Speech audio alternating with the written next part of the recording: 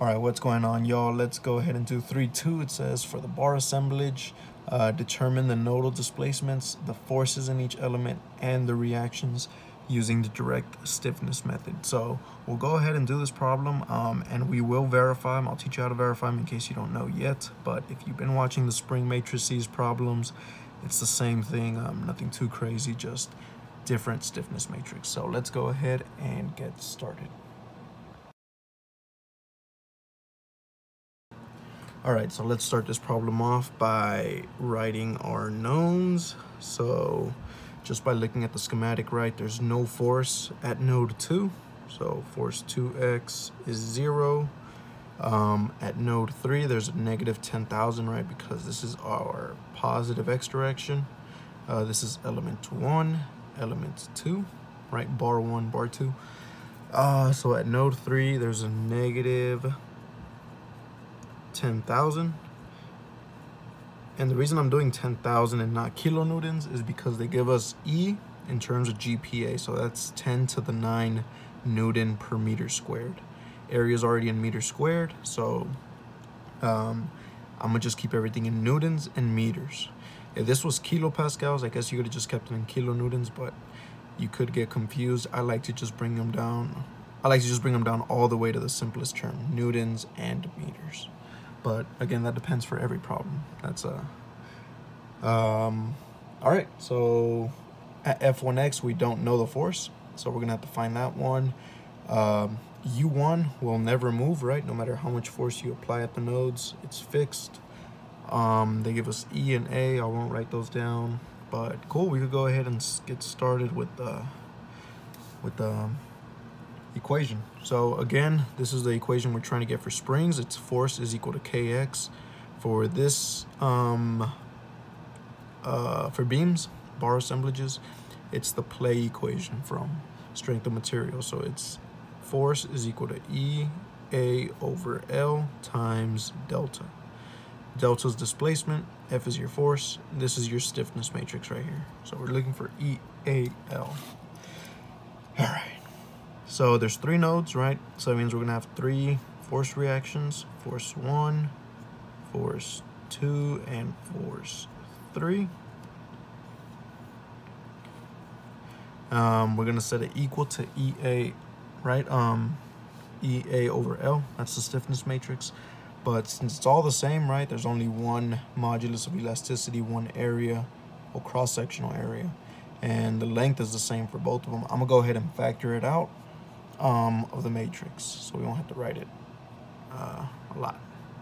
EA over L.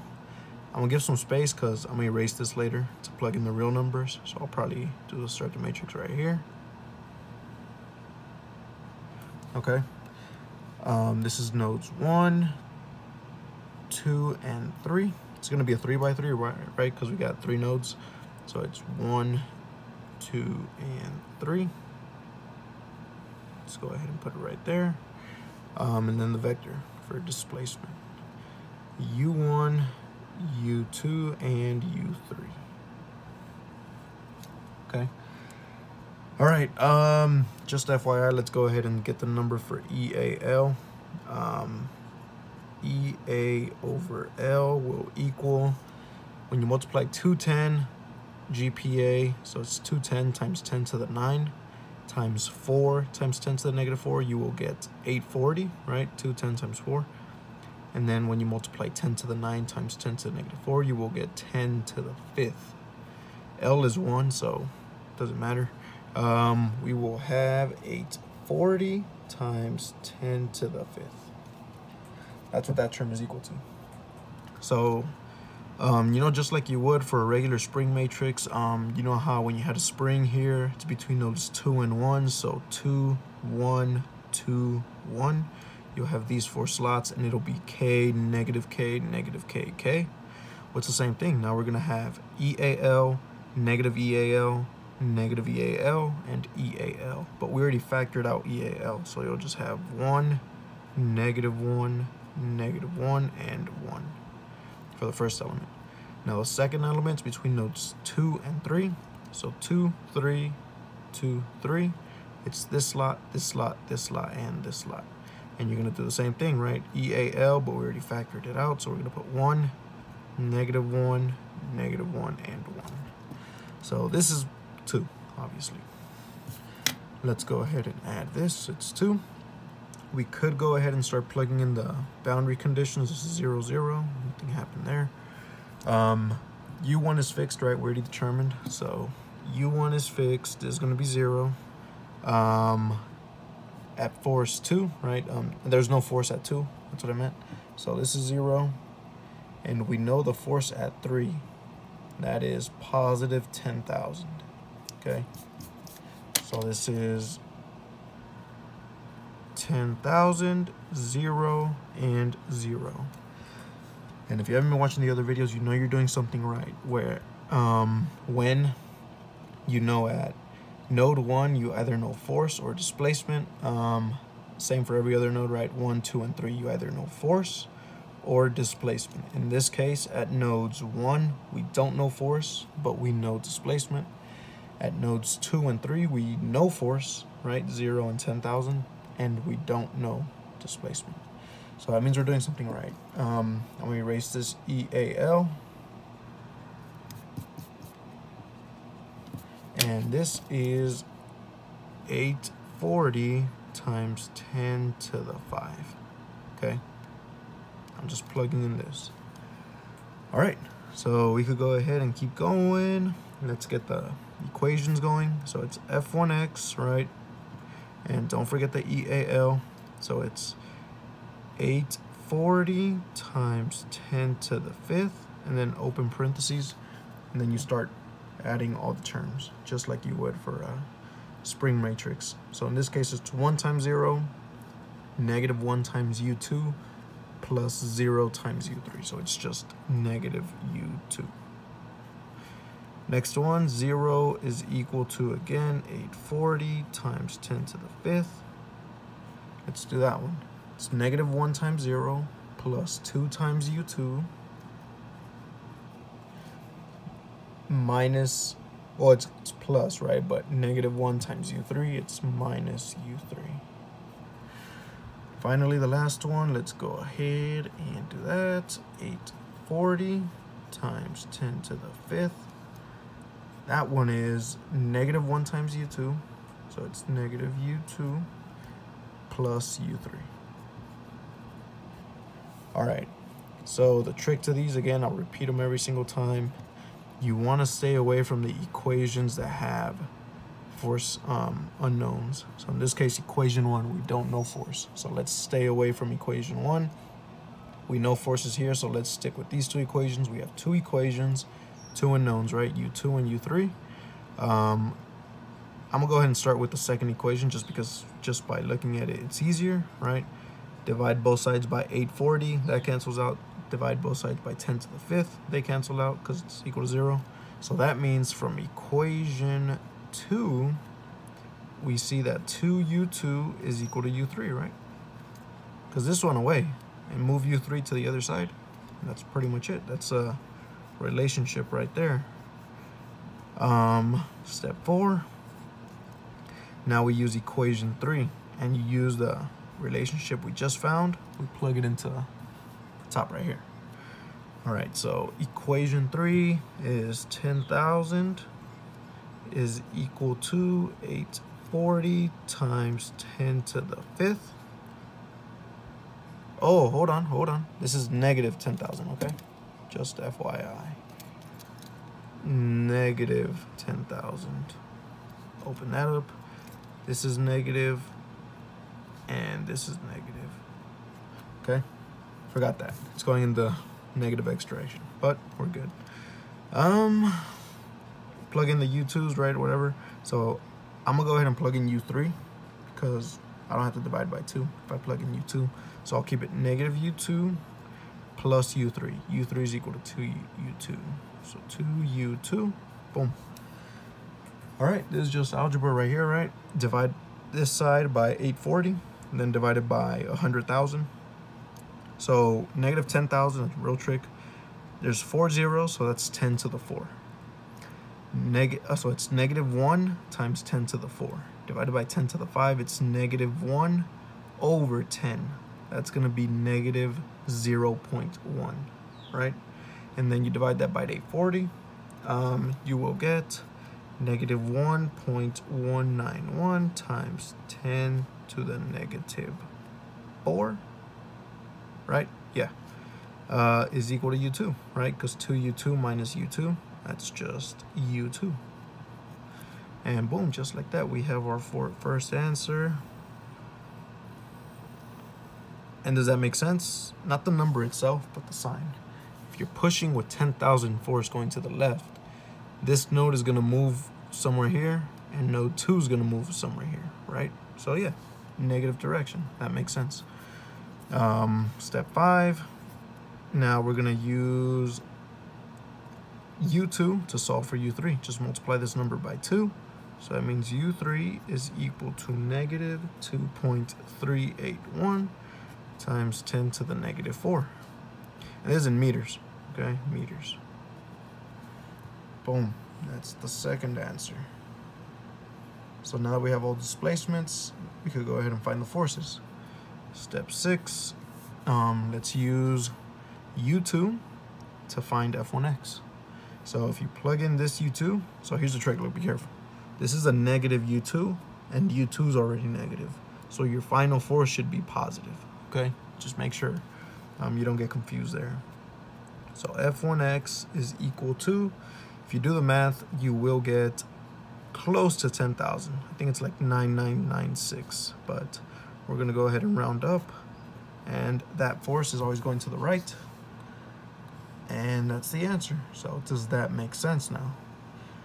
Yeah, it does, right? If you're pushing with 10,000 to the left, nothing's happening here. That means this one is pushing 10,000 to the right, 10 kilonewtons, right? So yeah, this answer really does make sense. We'll just keep going, right? Step 7. So the nodes make sense in terms of direction. Forces make sense in terms of direction and value because the system's in equilibrium. So step 7, we got to find the forces in each element, the local element forces. So first element means beam, right? This is just a beam. It's between nodes 1 and 2. So it's F1x, F2x is equal to. Now, sometimes the problems will say find the forces, the stresses, not the forces in each element. And when you find the stresses, you're supposed to use E over L. In this case, because it's forces, we're going to use EA over L, okay? So just keep that in mind. It could say forces or stresses. But it kind of makes sense, right? If you want to find a stress, and this is a force vector, you just divide it by the area. Divide both sides by A. This will give you stress, and this will just be E over L, okay? So the first element, it's 1, negative 1, negative 1, 1. And that is multiplied by the displacement. So it's U1 and U2, right? Because it's between nodes 1 and 2. So let's go ahead and put U2 first because it's a bigger number. Negative 1.191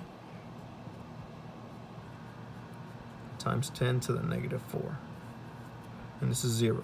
U1 is 0.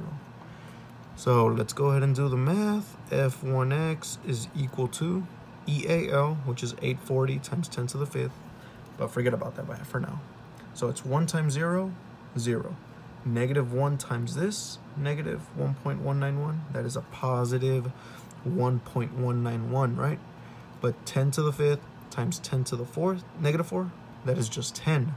So this is now 10.91, okay? Positive 10.91 because it was a negative. Now that positive 10.91 is multiplied by 840. You should get a nice 10,000 newtons going to the right. Again, if you want me to just do it real quick, it's 840 times 10 to the 5th times a positive 1.191. So it's 1.191 times 840. Now 10 to the 5th times 10 to the negative 4th, that's just 10 times 10.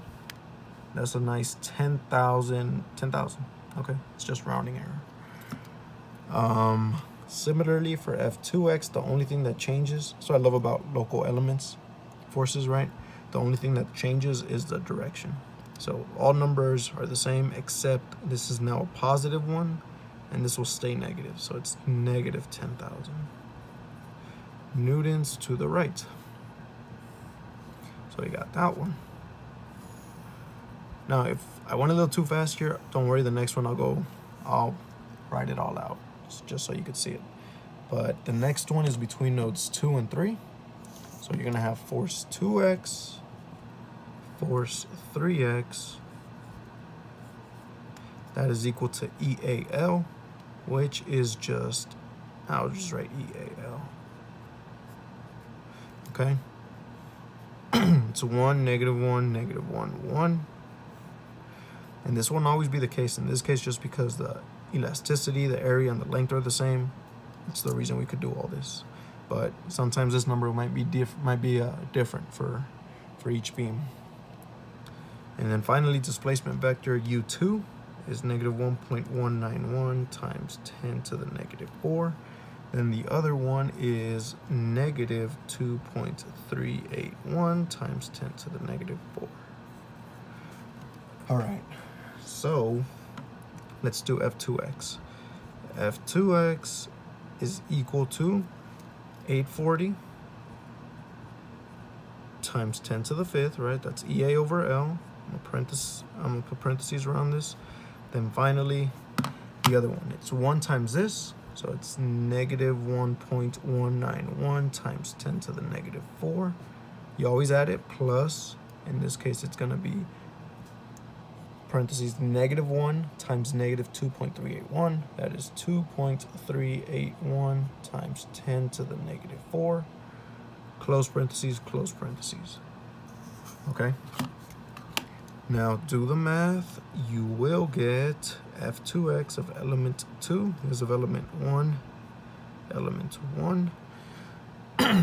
That's going to give you positive 10,000 newtons going to the right.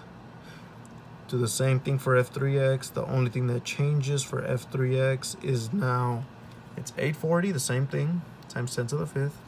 Now -1 times -1.191, this is positive now. Then this would be -1 times -2.381. So the only thing that's going to change is the sign, -10,000 now, newtons to the right. Now, don't just take my word for it. Let's go ahead and verify these numbers. Okay, so I've always had trouble explaining how to verify these, but I hope it makes sense. So you have your original forces, right? You have your big F1, big F2, big F3. Now, to verify these, you just add all the numbers that's kind of going on at each node, okay? So in this case, to find F1x, we determined it was positive 10,000, okay? So that means when you add all the little F1x's for every single element, you should get positive 10,000. So let's go ahead and do that. There's a F1x here. This is F2, no, no, no. It's just one. It's positive 10,000 to the right. Boom, F1 is verified, okay? Force 2 is 0. So that means when you add all the force 2's of the local elements, right, you should get 0. So F2x here, F2x here. Negative 10,000 plus 10,000, that is 0. Boom, that's verified. At node 3, the force was negative 10,000. Here we only have one F3x, it's this one right here, negative 10,000. Cool, so this answer is verified, this problem is good to go, and hope you understood it.